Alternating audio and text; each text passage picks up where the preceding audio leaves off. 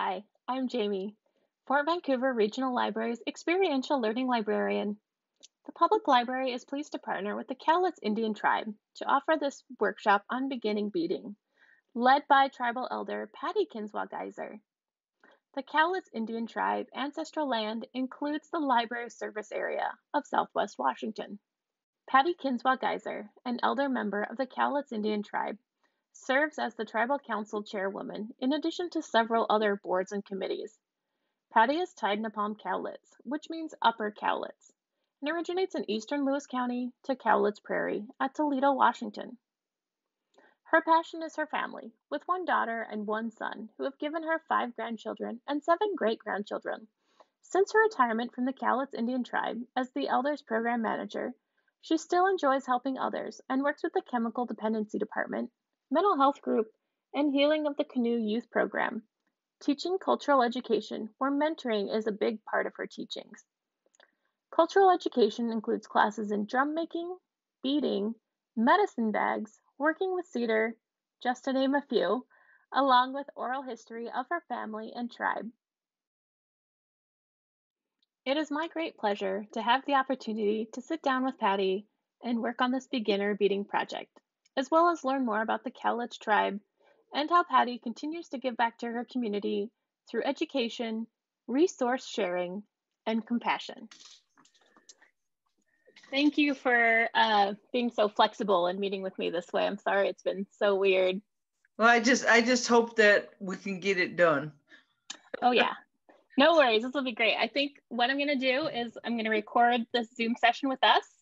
And then I'm also recording like a top down while I'm working on the project with you. And then so we can kind of cut and back, and then I'll edit it together. So it cuts. Oh, that's how you got your phone up there to record. Yes. I was wondering about that.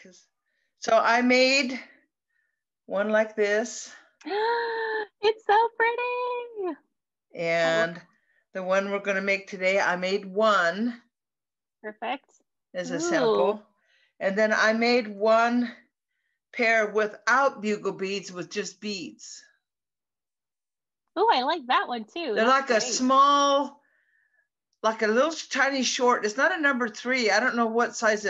It's like a square bead, but it's glitzy and yellow. So just yellow and red on that one. But I thought we would make the other earring to this today. Okay. Yeah, that sounds great. Okay. What we're doing. Okay. First you get thread. It's a little over a foot long. I like to have extra thread. And I run it through the wax. This is beeswax. And you take your thread and you just run your thread through the beeswax like that. Do you run it like once or twice or a few times? You can do it twice. And that coats the thread so it slides. And it also coats it so the thread doesn't get cut through. So you have I have a size 12 long needle. It's threaded and waxed. And the first thing I do is pick up the big bead. You see the big bead that's on the top of the earring. You pick that up first. And you take it all the way down until you have about that much left at the end. Okay.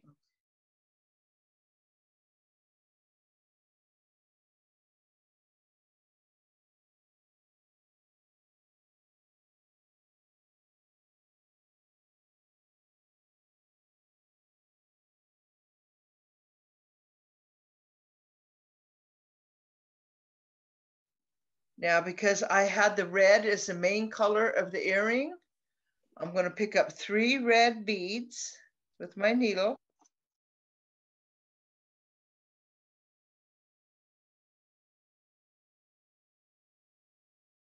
Through your big bead, you pick up 3 size 11 beads, and then you go through your earring hoop. There's a little hoop on the end of the earring finding. And then you put on 3 more red beads or main color beads. And then you're going to go back down through that big bead that you started with.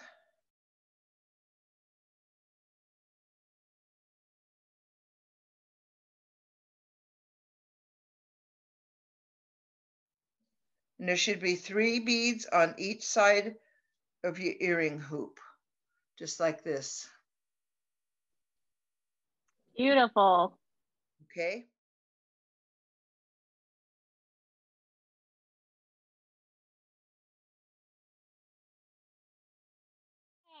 Okay, Okay. then for my main color bead, I picked up 12.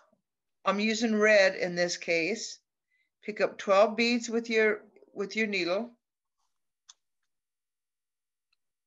So when you say pick up, do you put like 12 of them on the needle and then push them all down the thread at the same time? Yes, yes. See, they're Okay. like this.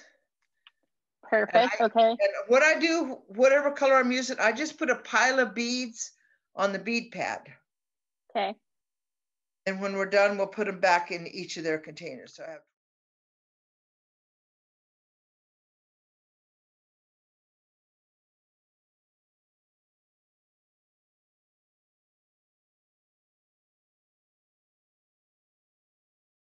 Directions.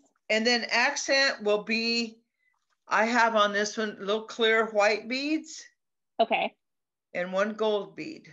I have 3 accent and 1 gold bead. How do you choose the colors for your beads? I just see them in my head. But if a person got interested in making earrings, you can graduate from this type to any type. There's the website called Pinterest. Type in beaded earrings and you'll get thousands of designs. And then 1 bugle bead.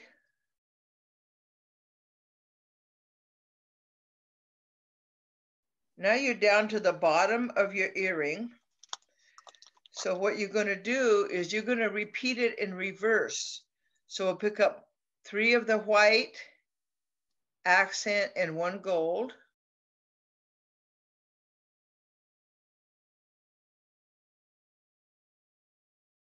When you get your 12 beads on, you can lay your beads on and then just use your needle to pick them up. Oh, look at you. You're less apt to poke your fingers. Look at how much easier that is.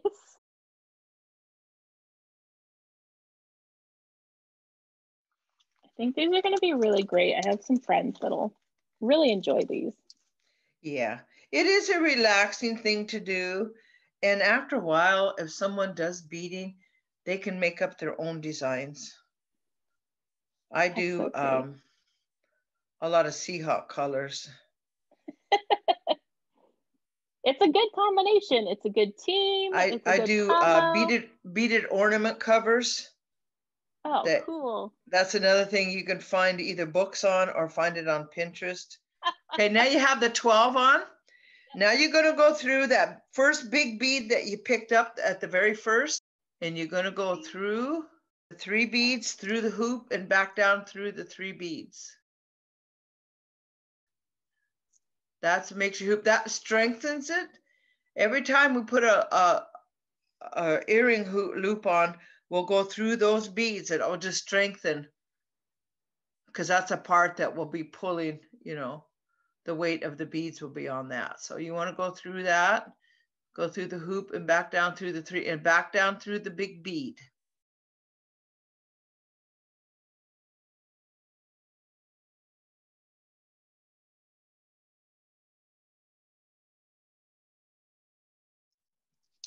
All right, I'm there. Okay, now you've gone back down through and you're back down to the bottom of the big bead again. So you are going to repeat exactly the same thing that you did on the first loop. You'll count your beads exactly the same. And when you get through, you go back up through the big bead and back down again. So by the time you have your 1 earring done, the second earring should be super fast. It is, I call my 5-minute earrings. Ooh, I do it. a lot of these, like in our tribe, when we were able to have canoe journey, I would make a lot of gifts for the canoe family to take, because when they go to the protocol, when they visit other tribes, they gift the tribal people and thank them for hosting them, to feed them and everything. So I make a lot of earrings and a lot of beaded ornament covers to send with them, um, just as gifting. That's Because so I'm great. retired and I have time to do this kind of stuff. And it's fun. I can make up designs as I go. What's your favorite type of earring to make? Or what, I guess, what's your favorite beaded project in general? Do you have a favorite? Well, right now, I have moved from, these are what you call seed beads that we're using now. Mm-hmm. I use a delica bead. It's a very square, very flat bead that sits absolutely perfect to each other. And that's what I make my earrings with um, now is a Mm-hmm. earring. It's all delica beads. They're very big, Oh but I my made a goodness. pair of them just by looking on a Pinterest design. No way. Yeah, it's just fun to see the results, you know. Yeah. So, but yeah, Are there, I have like probably 300 pairs of earrings I've made or been gifted, and I usually save them and I give them to somebody else. You mm-hmm. know, it's just that I don't need all this stuff, but um, I'm always gifted beads when elders pass away, their family calls me up. So I send them out. I mail them out to tribal members that want to do things but don't have the finances to do it. And I'm blessed to have so much that I am just happy to share with anybody. How do all the tribal members keep in contact with each other? Do you have like Facebook groups or We like have how do you? a couple of Facebook groups. It's called um, Art and Wellness. My daughter leads that up. She teaches culture classes. Okay. And then we have a Cowlitz Culture and Canoe page on Facebook where if there's going to be something going on, they post it on there. So tribal members will know that it's usually Zoom classes. Now we used to gather, but right now we're just doing everything Zoom. And Mm-hmm. so they can join. They just have to, just like this class, they set it up and we just all meet. And some of the people just come on just to visit, you know, and that's Yeah, it's okay. mm-hmm. And some people come on to learn things. And I actually, what they're really interested in doing is I have made up boxes of like what you guys were donated. I do up earring kits, send them thread, needles, wax, enough to make 4 or 5 pairs of earrings. And we have people that join us from New Jersey, Texas, Alaska, Idaho, all over the US, tribal members. And so this has really made it nice for them to connect, even though that we're all at home, and they feel a better connection with the tribe where we have 4,400 tribal members, but we're also dispersed. Yeah, I So didn't realize that. that was out of necessity. Our only reservation is at exit 16, Mm-hmm. and there's no housing there, it's just economic development. Okay. So, and our culture department is there. We bought a house way in the back of the property. We turned that into our cultural department.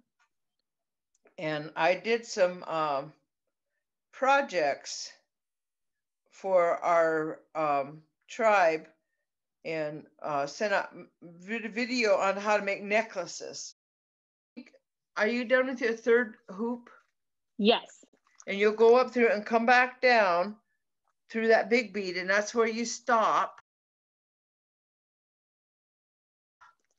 Okay. And you'll find your beginning thread that you had, and you Yes. can cut your thread off, take your needle off and cut it long enough to where you can use and tie these 2 threads together. And I do about 3 knots. Okay. And right under the big bead, and they will just disappear into there and you won't see the knots at all. Some people put a dab of clear nail polish on for more security, but I feel if we tie it tight enough and bring it in and then clip it off, where's my scissors?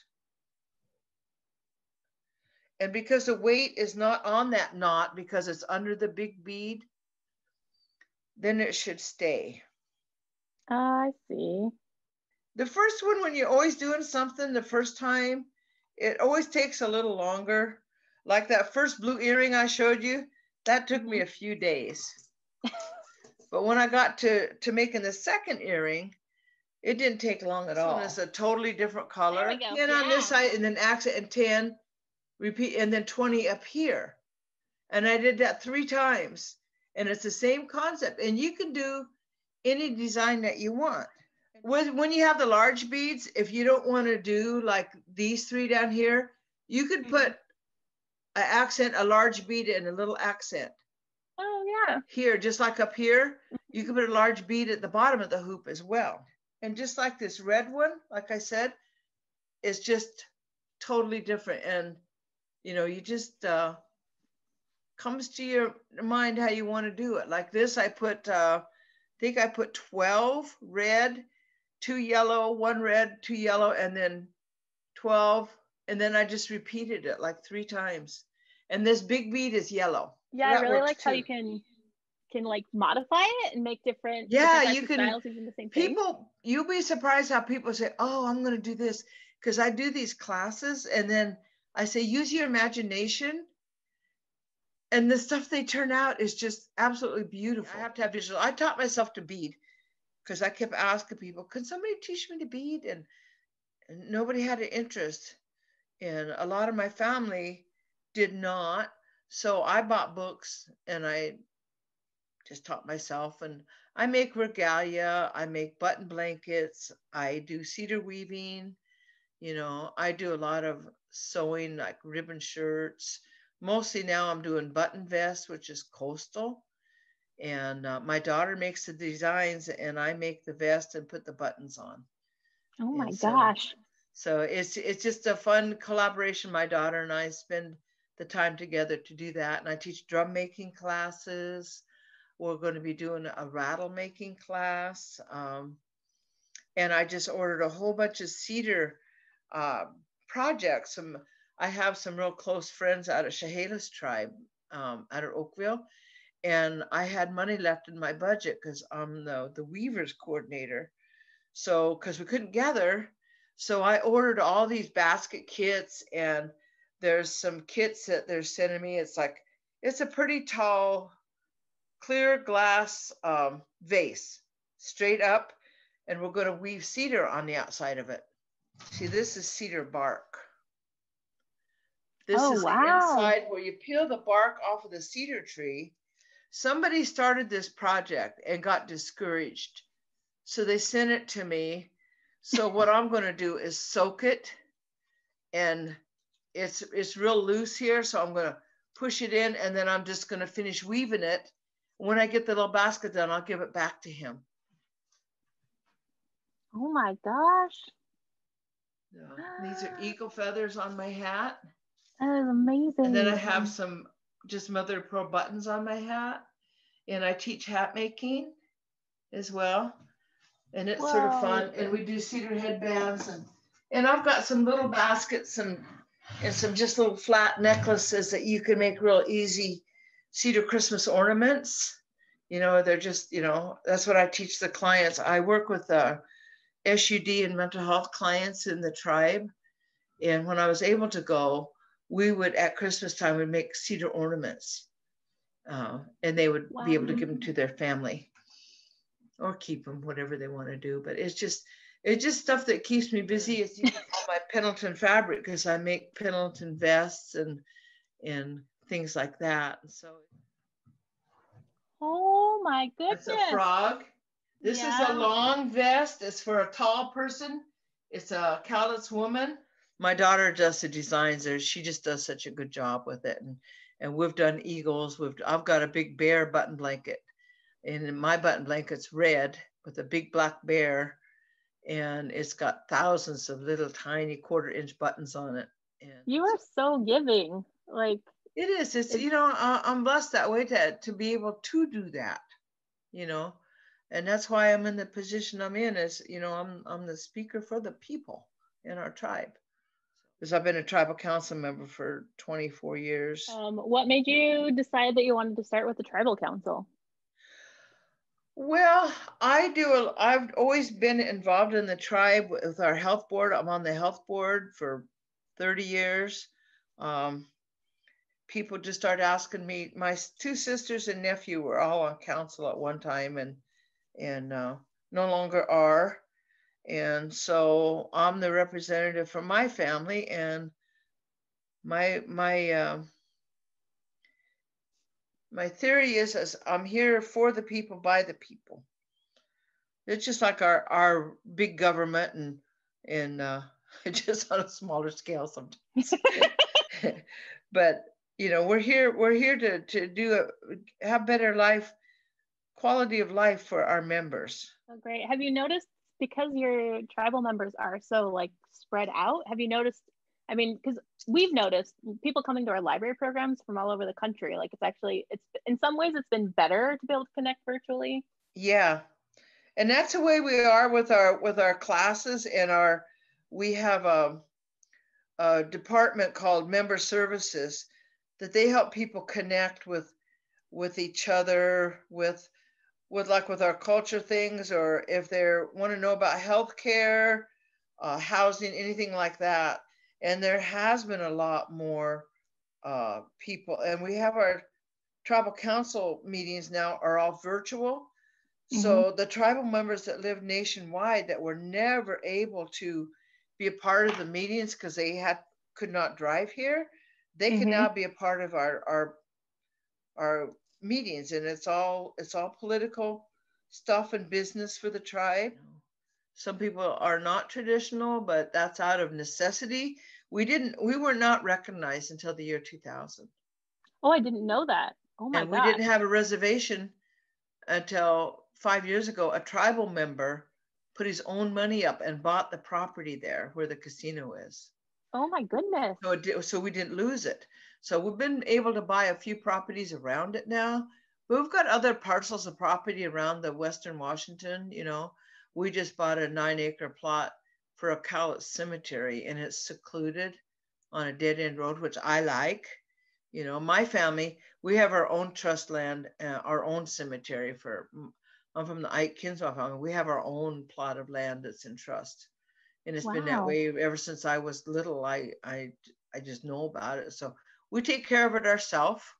It's not through the county or anything. We take care of it ourselves, and um, I got a nephew that's real good about mowing and clearing brush and keeping the driveway clear and stuff like that. So it's all, we've got other pieces of property through the tribe that we need to utilize. So That's we have a great. huckleberry camp that we go up and camp up in the mountains out of Woodland, way up out of Cougar. And Mm-hmm. we have some property there that has an old school building on it that we dry camp there. And then during the day, we drive up in the mountains to go pick the huckleberries. Oh my gosh, that's amazing. It is, it's fun. And they're there 4 or 5 days. And some of us stay behind and cook, or the ones that don't want to go pick berries, I stay in camp and I teach beading classes too. And we take cedar and we make hats for everybody, and just stuff like that we're going to be missing if we don't get to open up. We didn't get to have huckleberry camp or canoe journey this year. We can't do drum groups, we can't gather for that. And but I was just talking to a couple of my spirit brothers today, and they're looking forward to August because we have an encampment we have 17 acres of tribal property on the Cowlitz River, and it's just property and a sweat lodge there, and it's a big field, and it goes right on the river. And we used to go camp there for 3 or 4 days, and everybody bring potluck and share, and then would drum and sing and teach each other classes, or whatever we had, or would take stuff to sew leather, and we were missing that. So I said, hopefully in August we can do that next year. We'll see where Yeah, we're at by next August, So. so like the traditional Cowlitz land, I mean clearly Vancouver's in it. How spread out are the traditional lands? Okay. Traditionally, our tribe had 1.76 million acres. Oh my gosh. It was all of Southwest Washington up to Olympia, to the Columbia River, to the Cascade Peaks, and to the Willapa Hills to the west. So it was a lot. Wow. Yeah. It was a lot. And the reason we weren't recognized is because when they gathered at Cosmopolis in 1853, our chief tore up they wanted a treaty to move us all up to Quinault Reservation at Tahola. And our tribe refused to go. So they said we didn't exist. Oh my gosh. Yeah. It was many, many years of battle to receive federal acknowledgement. And it happened in the year 2000. And our chairman of our tribe for 27 years passed away in his sleep not too long after our recognition. But he was able to Wow. see it. But his son is now vice chair of the tribe and fulfilling his dad's dreams of making things better for all people in our tribe. So, and that's what we do, is that's what we're working on, is inclusive of people.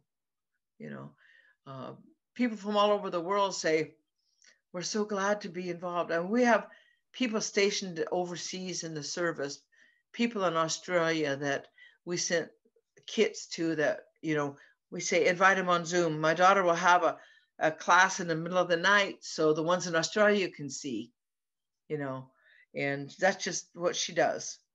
So Oh, it's that's so just great. fun, but, you know, it's frustrating that, you know, we've battled for so many years and now our tribe is growing so fast. And, you know, we've got healthcare. We're looking for better healthcare. We've got huge departments. We've got a office in Tukwila. We just bought the big Girl Scout building in